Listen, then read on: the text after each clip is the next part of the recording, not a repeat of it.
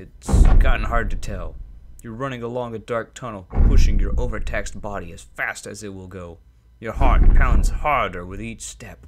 Concussive thumps echo above you.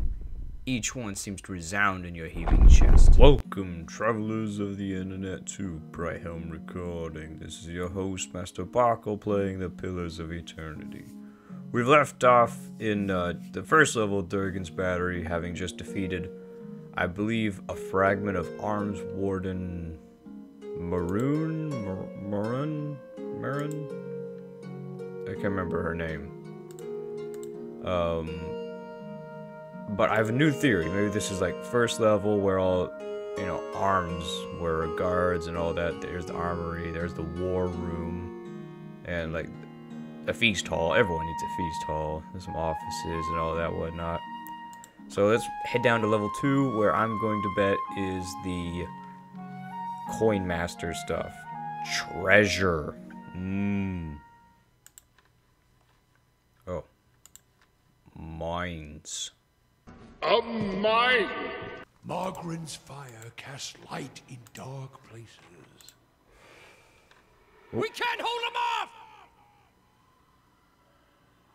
Fall back! She charges forward and dies. Because that's what I presume. We got a little shield wall there. Heat ripples and rises from great covered hallways below you. Something heavy broke through the railing and gouged a chunk out of the bridge. And that's the same thing over there. Okay.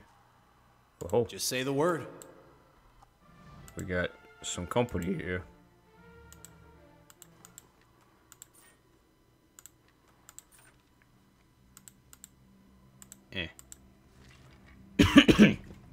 Oh, and if I find something good, you can have half. Every bone in this skeleton has been snapped in 2 or more places. Every bone. There's like 200 and something bones. Goodness gracious. Something's really determined. They're coming! To the mines! To break every bone. Workshop. I can do that. Well, it's locked. I can't get in there.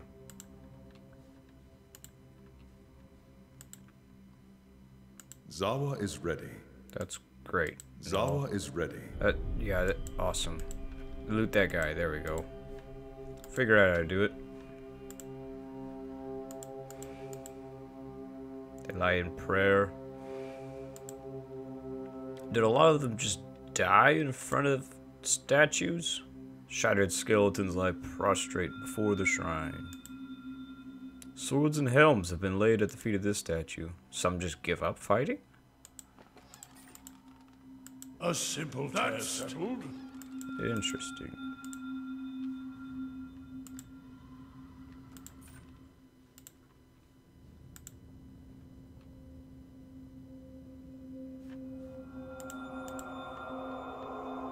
Nice glowy gems, and Don't look back!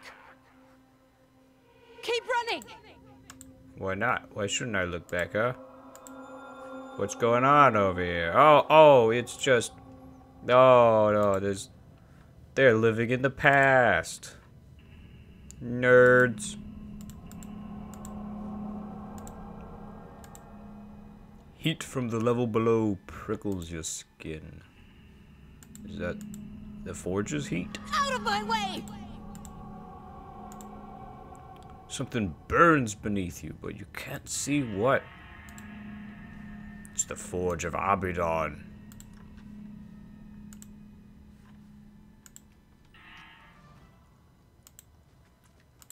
Okay. Laying low. And the fire shows me something new. What do we got here? Ooh, a bit of Durgan iron and diamonds.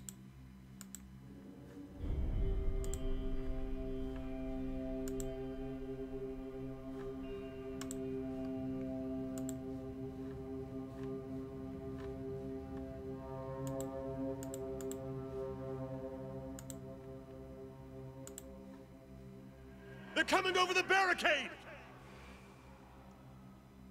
Over the barricade? It looks like you had established a barricade and it got smashed. And possibly blown up? What came down here? Was it like a red dragon? Is that what all that heat rippling rising up there over there was? What could have broken through this? Yeah, something big for sure. That's a lot of stone. I don't think the dwarves waged war on themselves like that. Skeletons lie crushed beneath enormous stone slabs. Only a few bones protrude from the rubble, and they've been broken like twigs. The wall has been smashed into great jagged shards.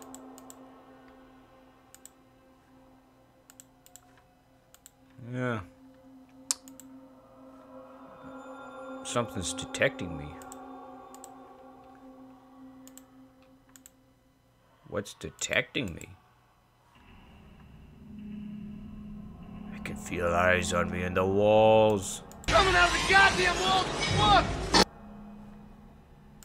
Losing ground!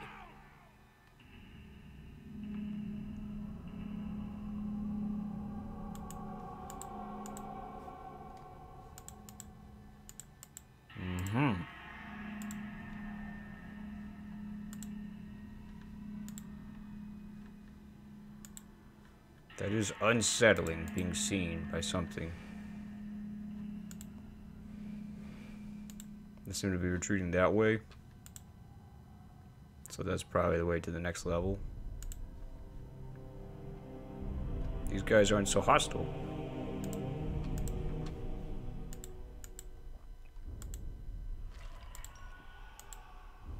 Many of these bones have been ground into grit. Man, who is that determined to grind and break bone? Like, a red dragon wouldn't do that.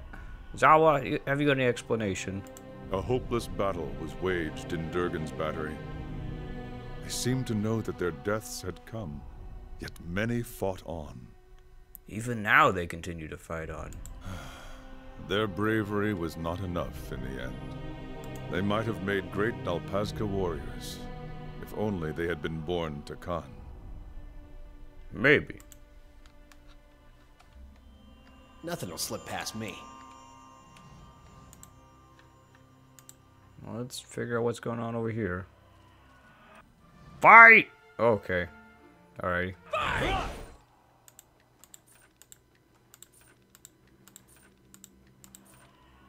Nothing will slip past me.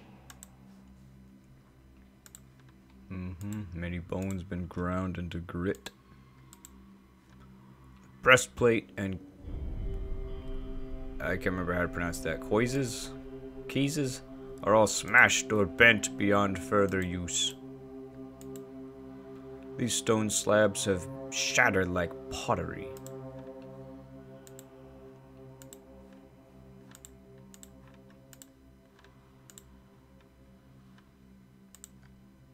Oh geez, that's a big fella there.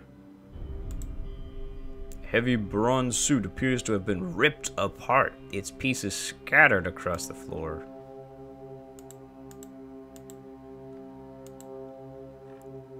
And another one. Could that open up the workshop? Let us in! They're coming! One ran away that way. To seek the White Forge in the north. Reached Old Valia in the west. A cold wind from the south. And bore our parents east. What? Okay, sure. I feel like the hall still goes on. But I'm not allowed to go on. Guessing rubble is just blocking the way.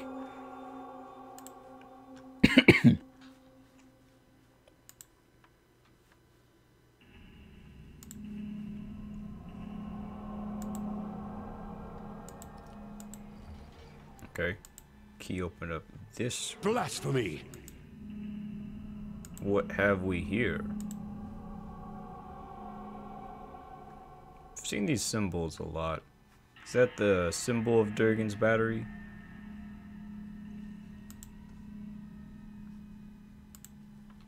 Ooh, is this gonna be a puzzle? See a statue with what appears to be a sword, a shield, and a hammer. This is the Hall of Remembrance. And there's obviously a curse on that casket. A hole bores into the stone. Its edges are blackened and gritty with soot. The sword wielded by this suit of armor is covered in fine detail work, far more intricate than that of the armor itself. So it's about sword, shield. This armor has been posed bracing behind a broad shield, thick and sturdy as a city gate. Despite the years of weathering, where the helmets on the other armors in the room are plain and lustrous, this one is brighter and more reflective. So clearly the helmet is the centerpiece on this one, not the hammer. So, shield, like a city gate, can represent like the walls of Durgan's battery. The helmet can show like the... Let me take a look in here.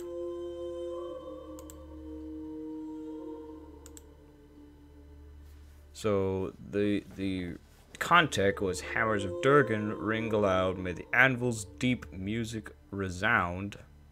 Music can resound in a helmet. It'll echo around quite a bit.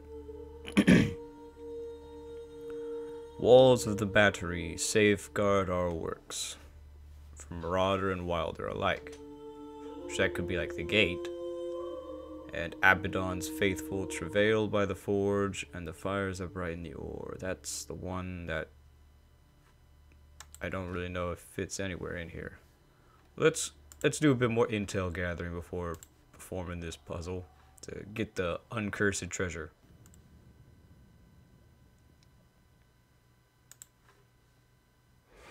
Hold them off! Move! Abaddon's gears. They're coming.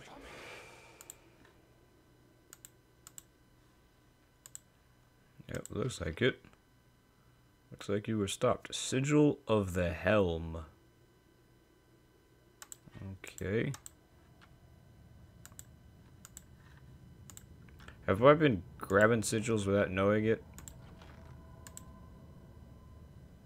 No, I've only got Sigil of the Helm right now. Okay. For the battery! Understood.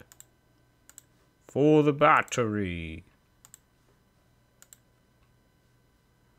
We're outnumbered!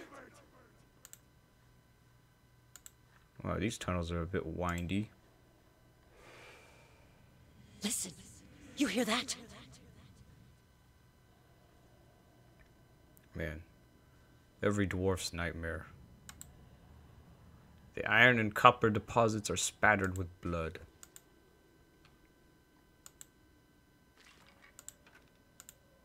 Crossbow.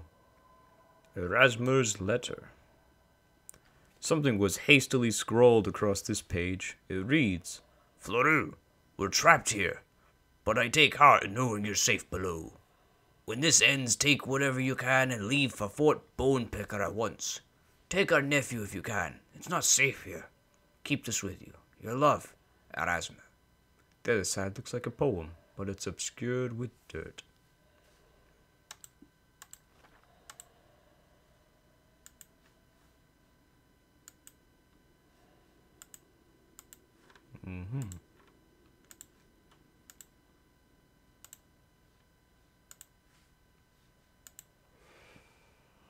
Are we safe here? Probably not. Quiet. Well, maybe. It feels like a red dragon that came down your big hall. He may not want to come into the mine tunnels because there's much lower ceilings in here. But we have seen some skeletons So I presume you're not safe. Just my guess. Okay. Got another skeleton down here. Ooh, another girdle of Ayrton Constitution.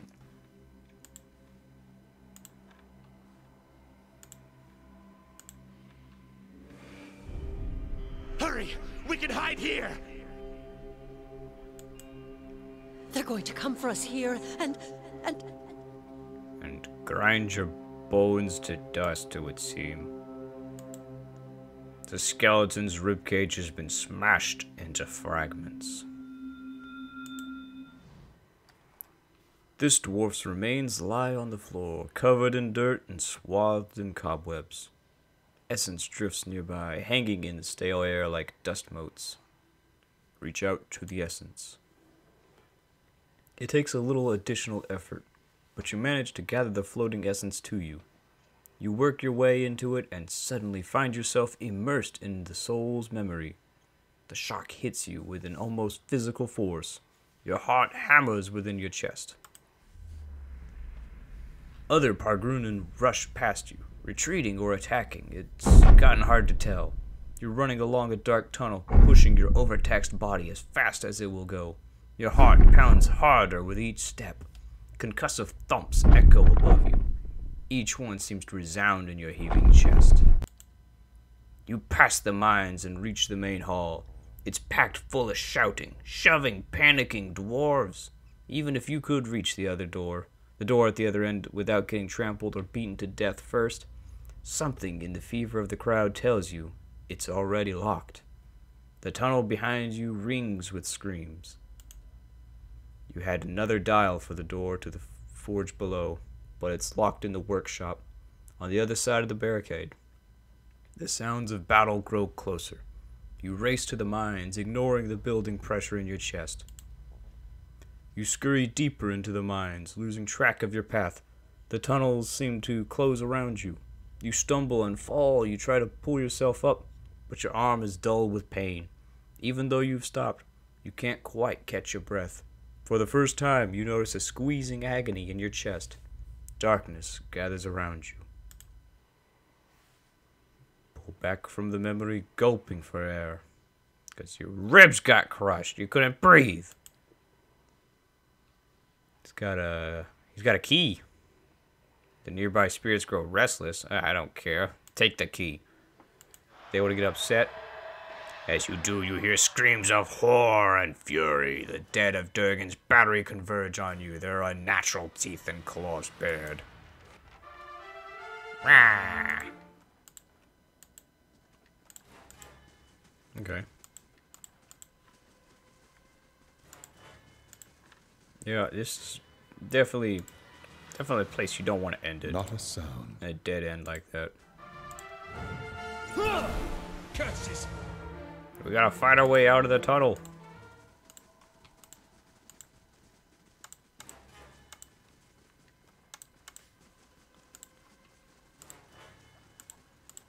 Stop them!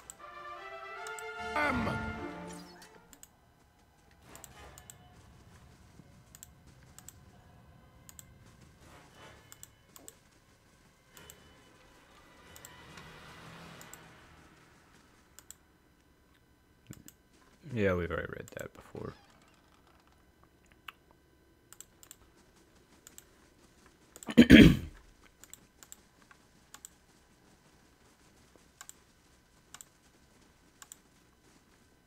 Where this goes. the Forge Guardians! Call the Forge Guardians.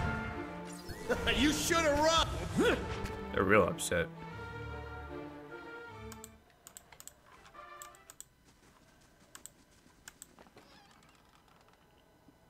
Forth in stalking boots. Rocks choke the tunnel mouth as if it caved in or was purposefully collapsed some time ago.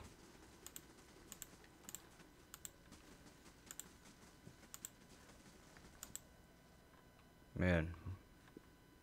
What's with throwing the blood on the iron and copper? Like, that's very specific spots to be throwing blood on.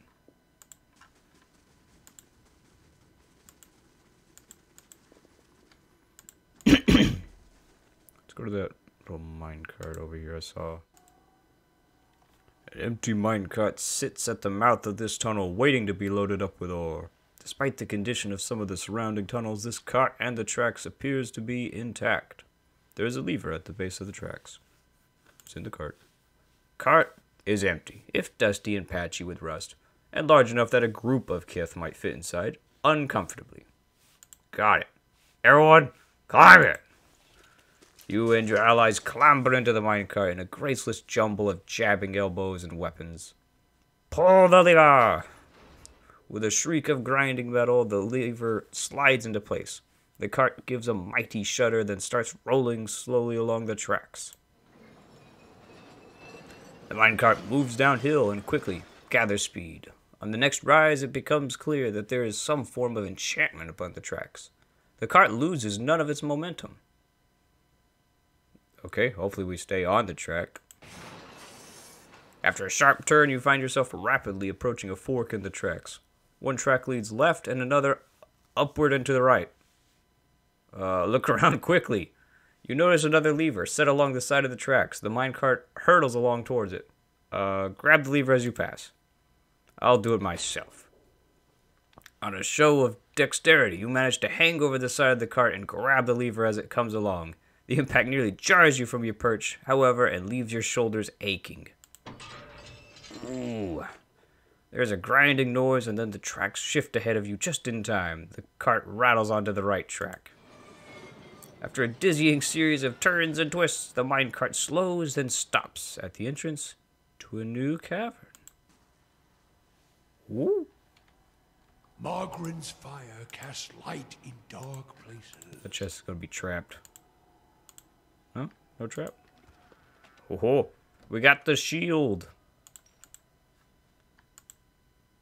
Dented minecarts and heaps of rubble block this tunnel. We gotta do it again. Another minecart sits at the mouth of an ascending tunnel. You cannot be sure where it leads, apart from out of this room. You and your companions clamber into the minecart. You pull the lever and hear the now familiar whine of rusty wheels as the minecart starts rolling along the track. After a series of gentle twists and turns, the cart approaches a familiar cavern. Oh. Okay. I thought I was going to go down a new, different tunnel, but oh well. Oh well, I guess. Did I ever get a key? Bum, bum.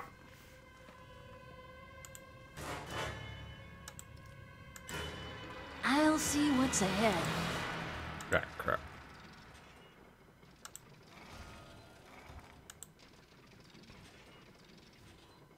Okay, there we go. Put it in. And there's ice trolls, winter wolves, all that. Oh, there's a giant one, too. Okay. There's a map of the mines, but various tunnels and choke points have been marked off with arrows and X's. I'll go on ahead. It looks like a hasty battle plan. Resume there. See now what the flame has shown us? Defensive points to fight from. There's the sword. These scrolls catalog quantities of ore and minerals taken from the mines. Tempered out bloodthirst, freedom, and defiance. Wow.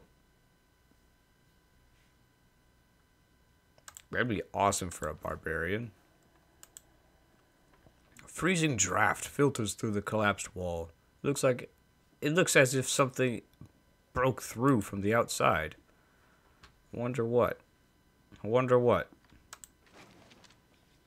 A stone dial. Okay. Oh.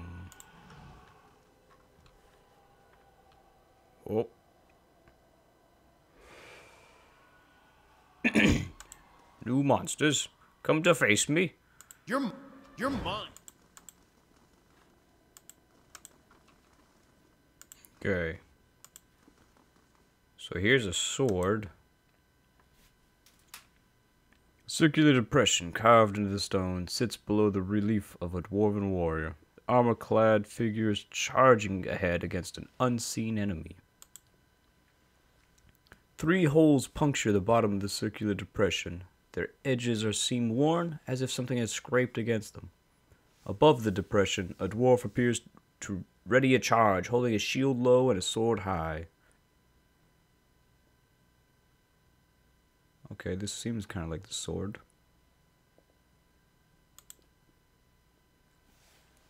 You hold the symbol in place, matching its protrusions against the holes in the circular depression. They align perfectly. A gentle push is enough to slide the symbol into its receptacle. You hear a faint clicking sound behind the stone wall.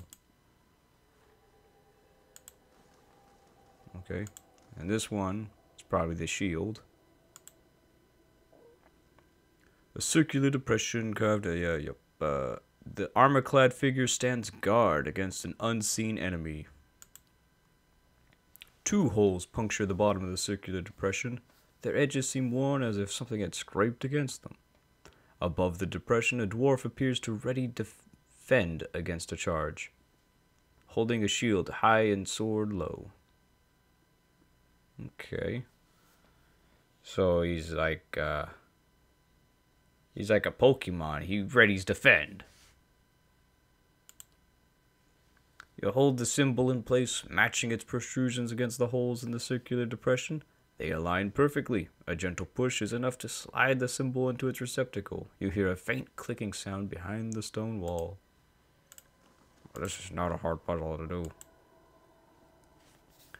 A circular depression carved into stone sits below the relief of a dwarven warrior. The armor-clad figure stands over a defeated enemy. Wow. What a Chad.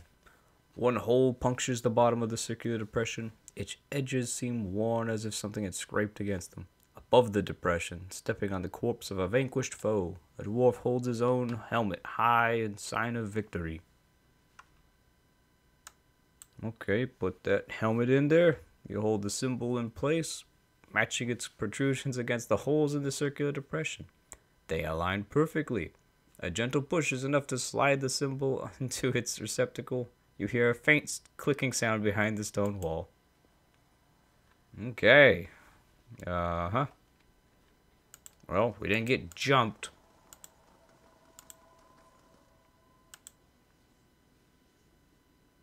Is it still cursed? It looks like it's still cursed. Do I want a mace?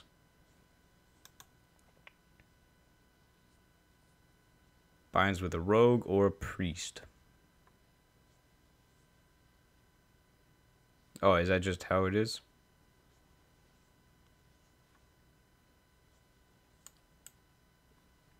Let's grab it. These are Abidan's treasures. Yeah, well, it's my treasure now. Cry some more. Oh, they are gonna cry. And there's Exandru, the fragment of Exandru. Okay, Exandru is the Abidan fanatic, I guess. So I was wrong about level 2 being the coin masters. Fain Abidan's sacred ground. Lavaru Fion Seek.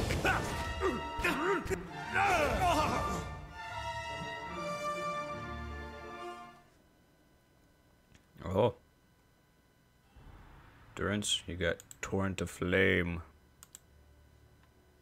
You need to deal damage to enemies. Okay.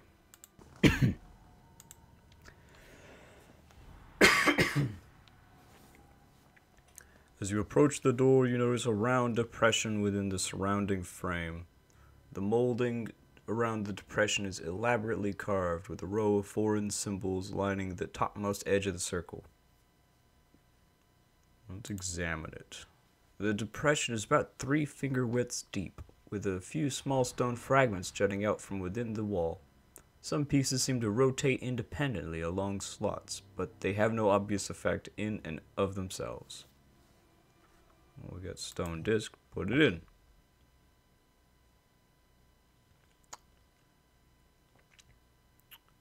At first, the disc does not seem to fit until it is oriented in a specific way. You hear a quiet click of casings as it sinks into place. Nothing appears to happen right away.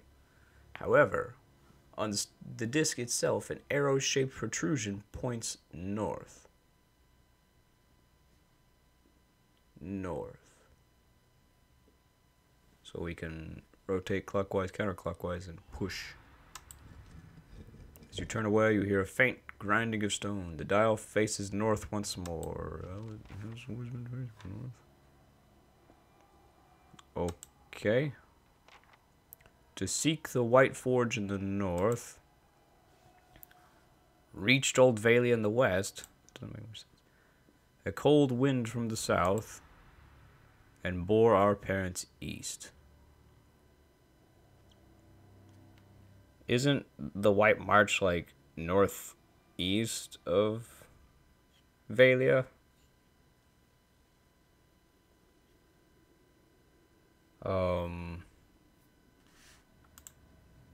Okay, cold wind from the south.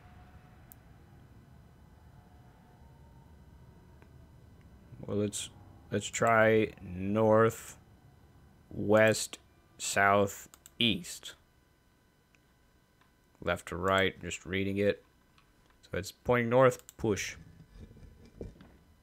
And then we go counterclockwise to go west, push the disc.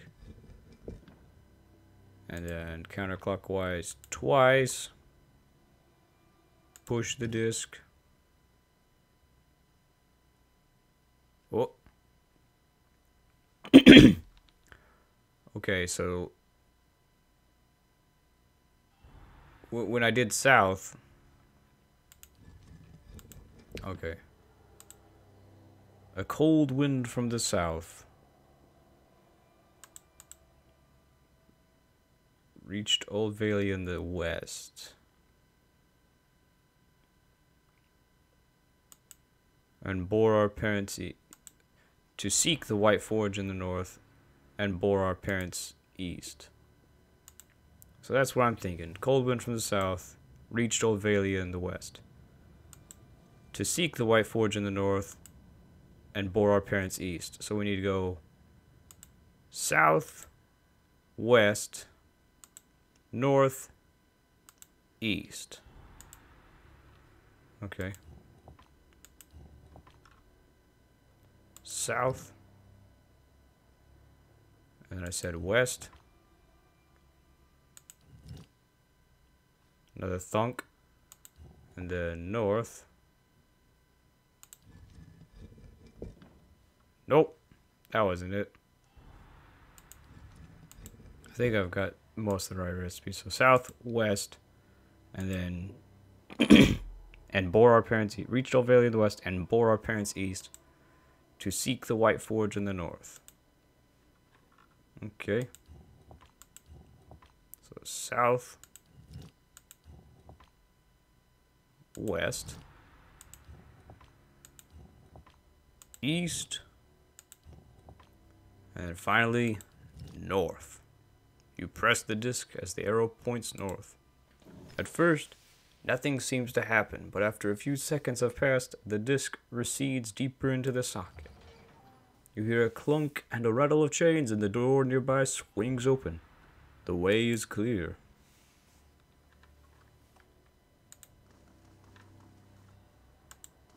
Okay, there's going to be a level 3. I don't want to get into a level 3 with so little time, though. There's level 2 of Durgan's battery completed. The mines have been finished off. And this is telling a much different story from what we heard upstairs. Upstairs we were hearing about treachery and these secret plots going on. They wanted to prevent the others from being armed because they were going to backstab them first or something. But down here it seems a new threat has shown up. I'm guessing Red Dragon, but it might also be the dwarves have dug too deep again and have awakened the Balrog of the deep. This is still lit up. Anyways, they're coming together now. There's less infighting now, and there's a lot more camaraderie. Camaraderie doesn't happen by accident. Developing a strong sense of trust, accountability, and togetherness around team goals requires intentional effort. This is Master Barkle from Brighthelm Recording, signing off.